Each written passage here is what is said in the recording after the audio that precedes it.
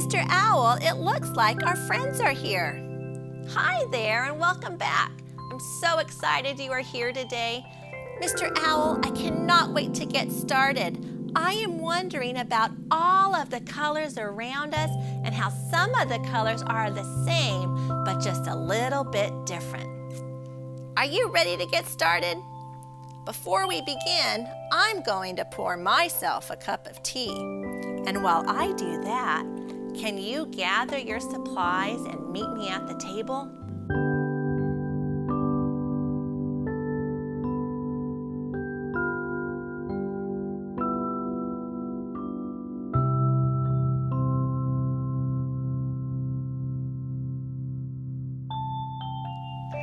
Today is a great day to be talking about colors. Do you remember from our last lesson how we talked about things that are exactly the same and things that are the same but just a little bit different? Well, that's what we're going to talk about with our colors.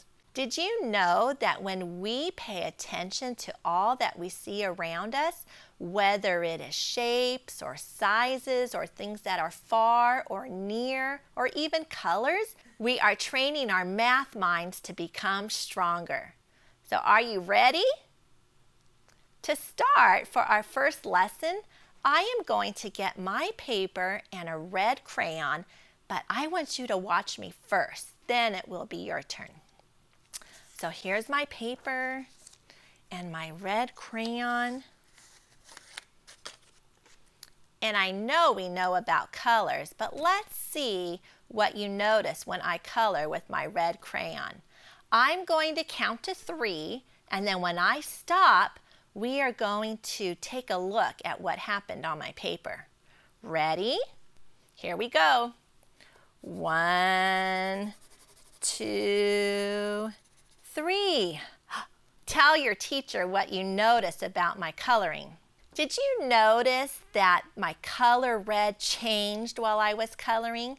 The color is still the same, but it's just a little bit different.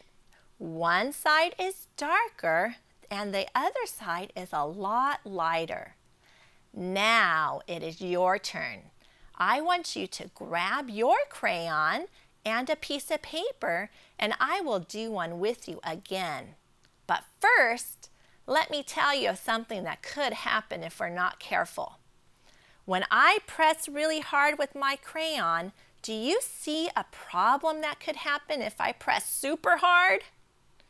It could break. Be careful when you press really hard. Let me get my paper, and I'm going to pick a new color. I like purple, so let me grab purple. Ready? Remember to press carefully when we color, and we want to color darker to lighter. So we want our color to be same, but just a little bit different.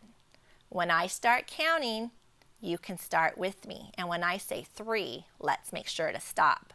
Ready? Here we go.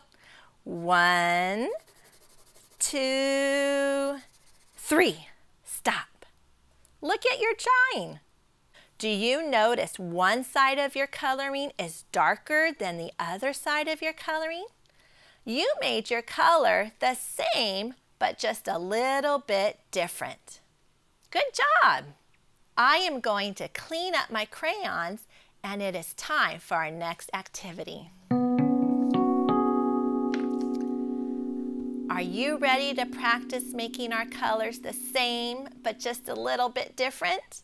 This time, we get to use paint. But when you paint, I want to make sure that your teacher at home helps you pour the colors so that we don't make a big mess all over our classroom. I'm going to get my paper. And here's my paint. I'm going to use blue. And if I needed to make blue a little bit lighter, do you know what color I should be using to make it lighter? Would black work? No. White. I'm going to get white, and we will use blue and white to make my color the same, but just a little bit different. Are you ready? Let me grab my brush. I'm going to grab a big blob of blue. I want to start with my darker color. I need a little bit more. I only have one brush, so I'm going to wash my brush before I mix it into my white paint. If you have another brush, you can just simply trade brushes. Some of you might even want to use your finger, or a popsicle stick would be fun. Your teacher can tell you what you should do. There, my brush is ready. Now I'm going to add my white to my paint, and let's see if I can change my blue a little bit so that it's still the same but just a little bit different. I'm going to start about right here and mix it in. Do you notice what's happening to my paint? I see dark paint and it's transitioning now to super light paint. I can say now my paint is the same, but just a little bit different. I went from dark blue paint to light blue paint. You know what? I might even try making it a little bit lighter. Let's see if I add a little bit more white, what happens. Oh, it did change it a little bit more. I could keep on going, but this seems like something you would really enjoy at home. So why don't you get another piece of paper and maybe some new colors and try making your new colors the same, but just a little bit different.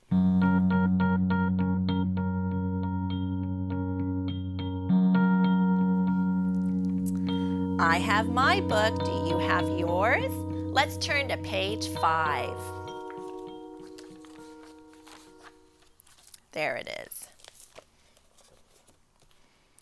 Oh, I see another page filled with colors.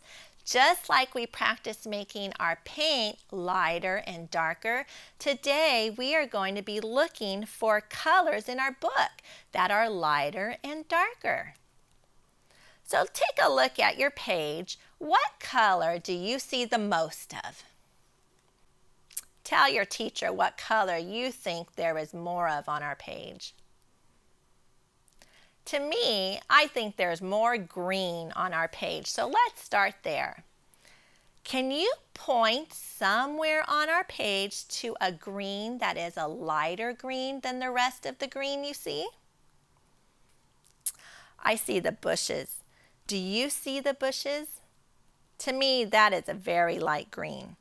Is there another spot on our page that has light green too? Can you find it? Point to it and see what your teacher thinks.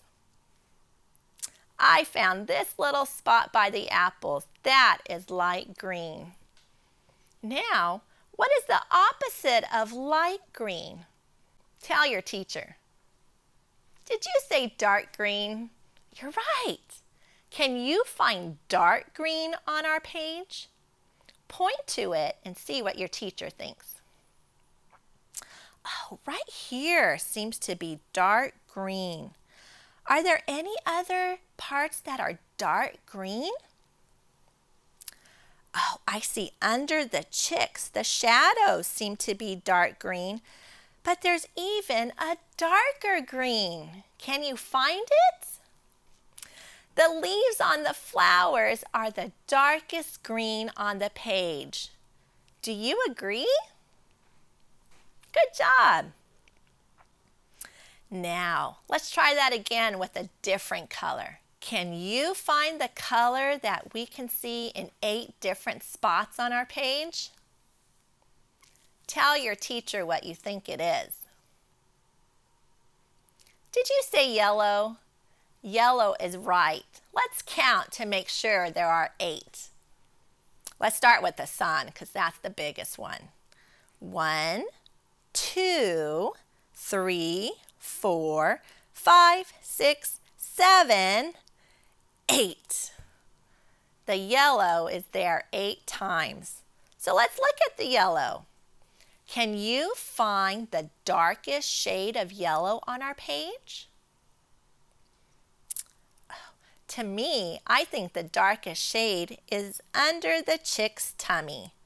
Do you think so?